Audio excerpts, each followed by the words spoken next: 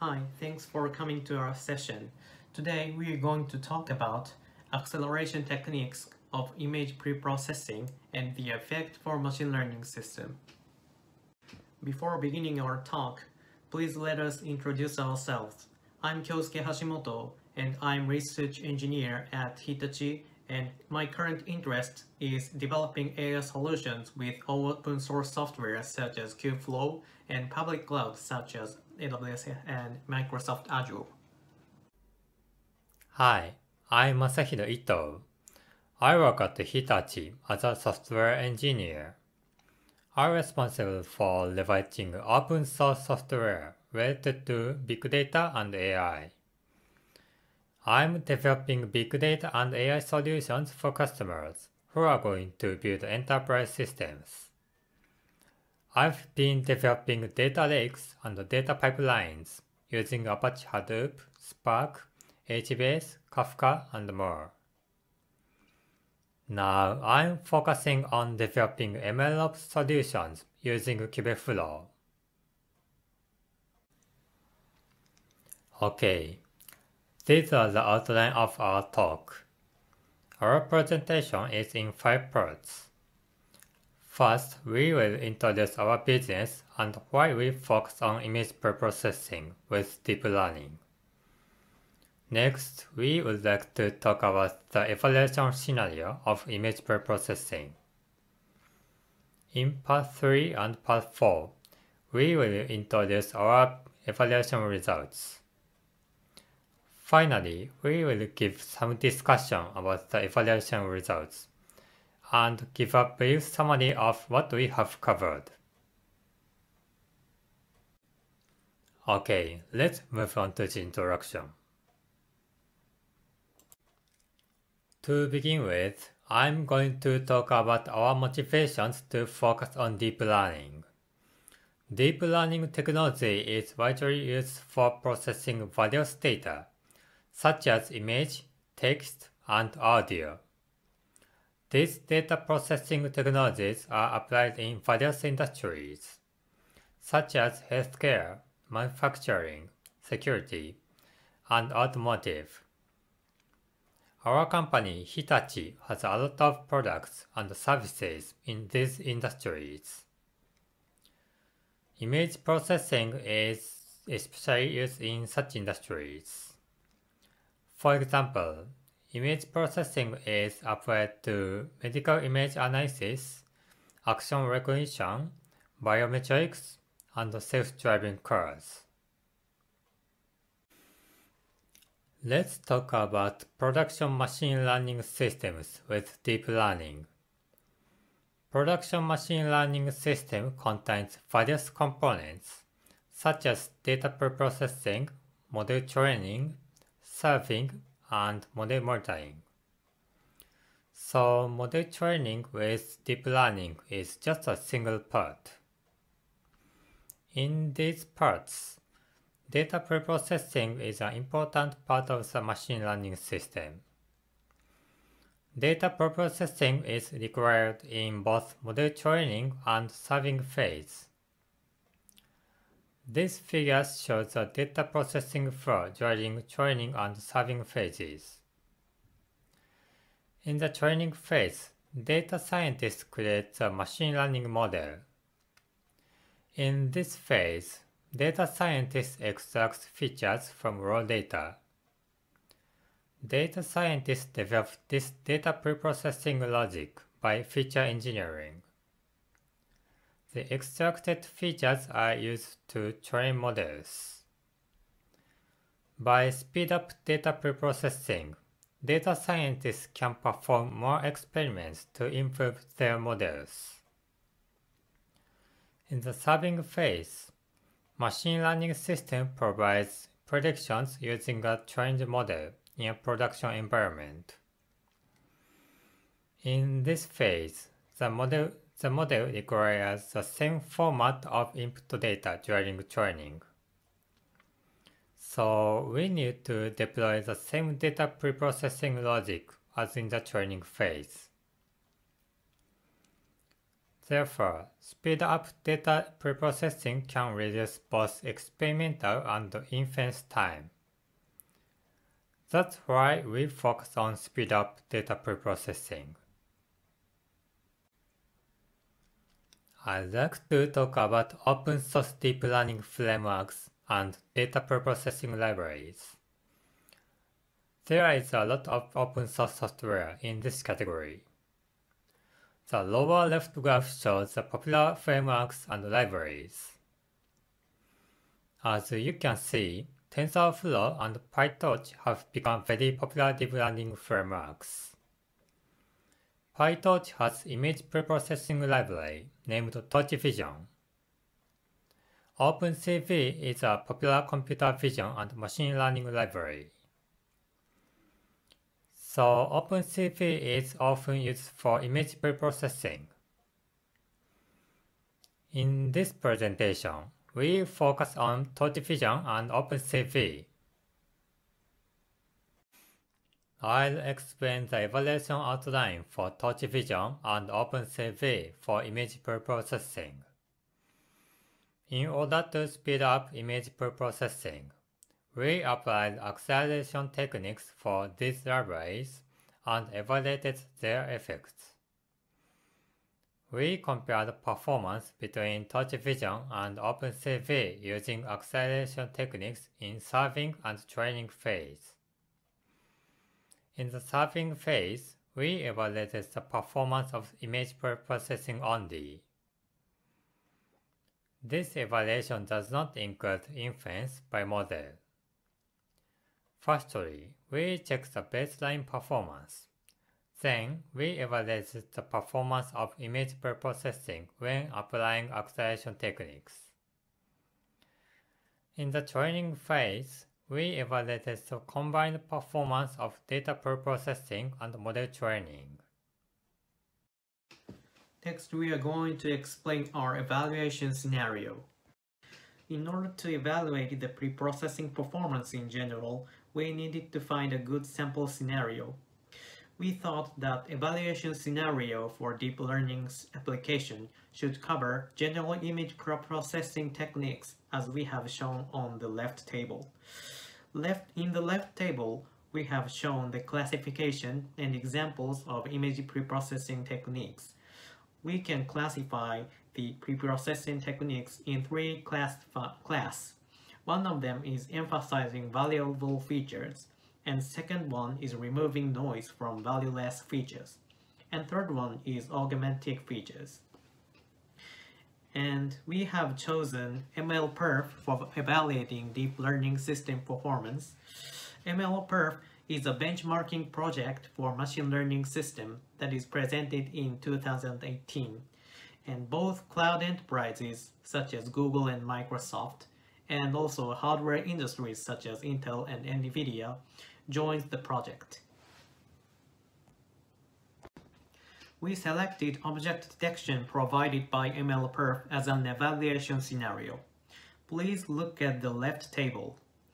MLPerf covers the general deep learning techniques as we have shown in the table, and why we selected object detection is that it covers general preprocessing techniques, and also it is widely used in various areas such as autonomous driving and cancer detection.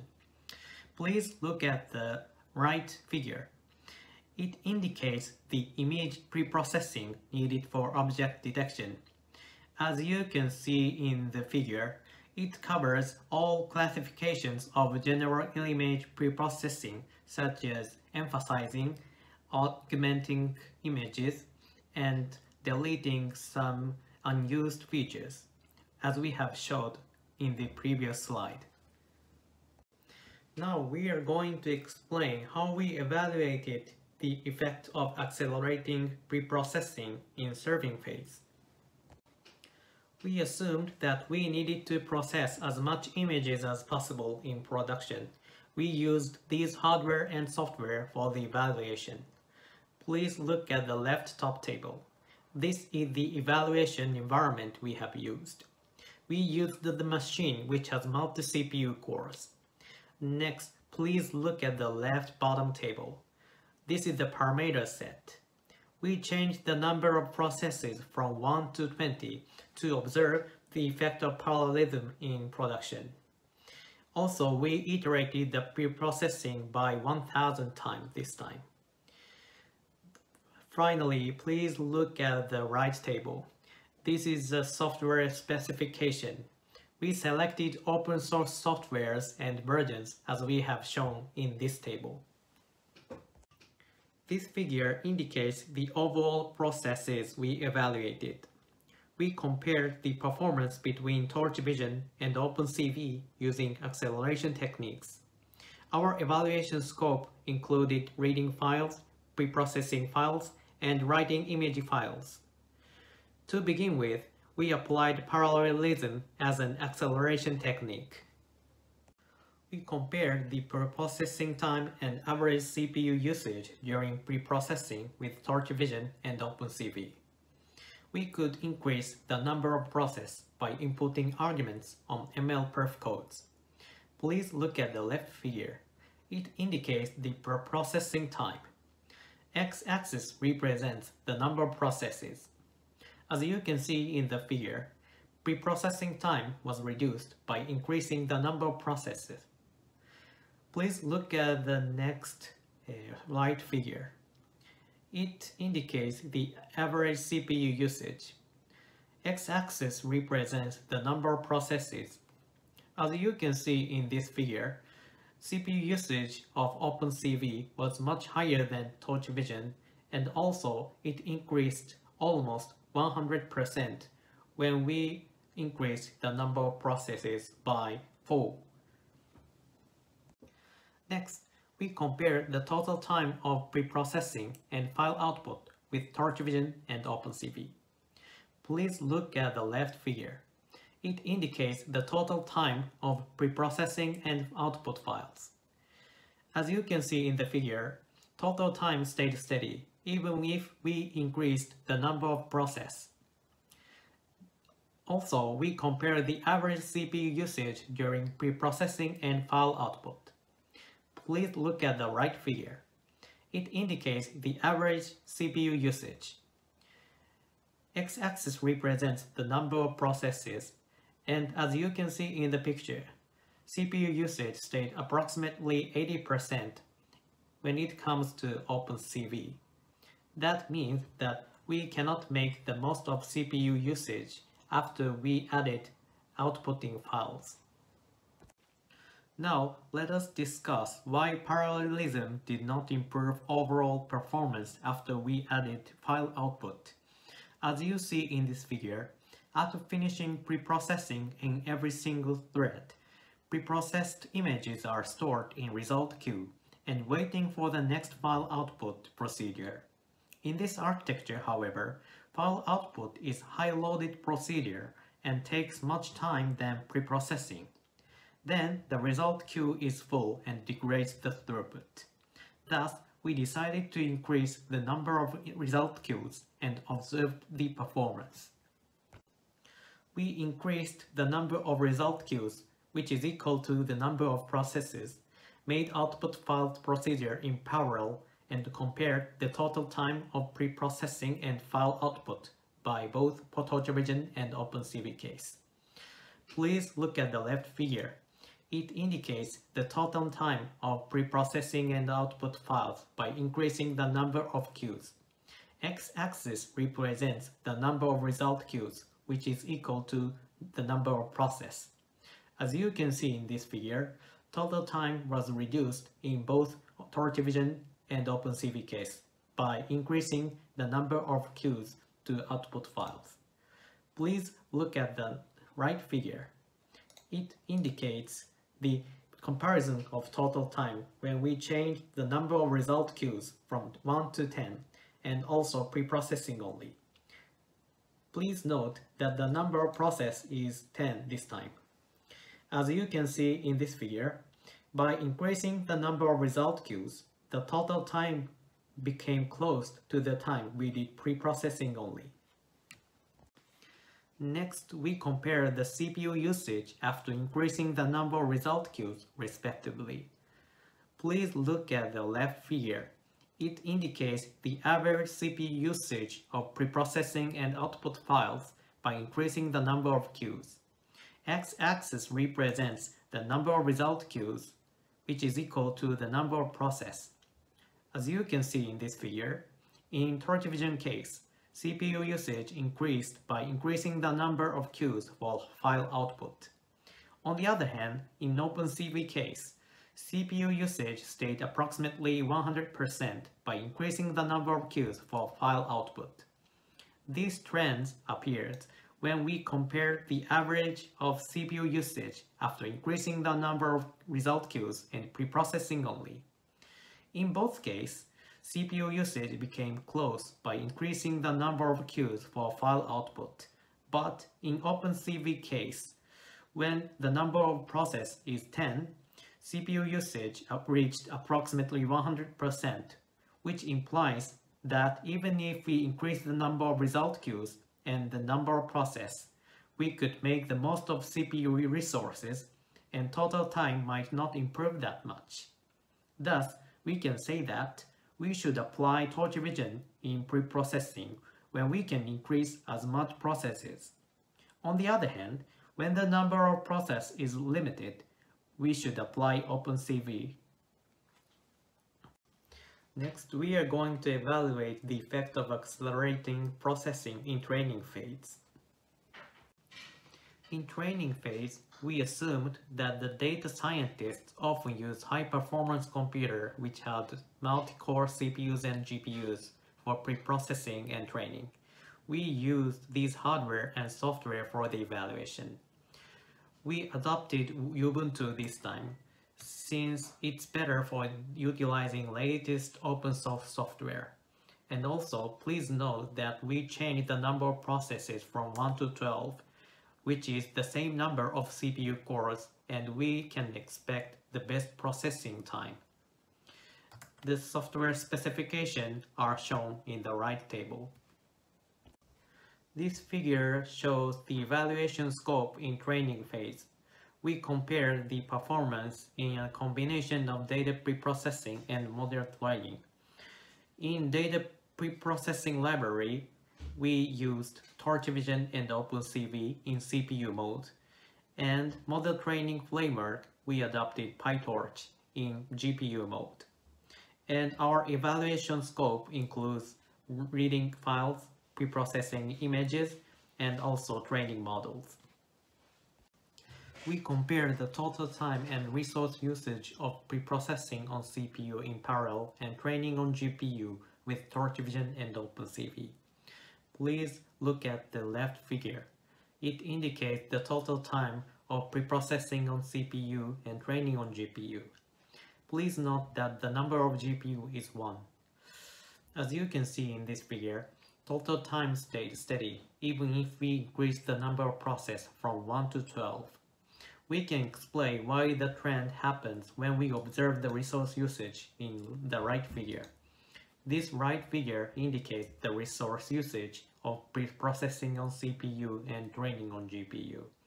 As you can see in this figure, GPU usage for training was much higher than the CPU usage for preprocessing.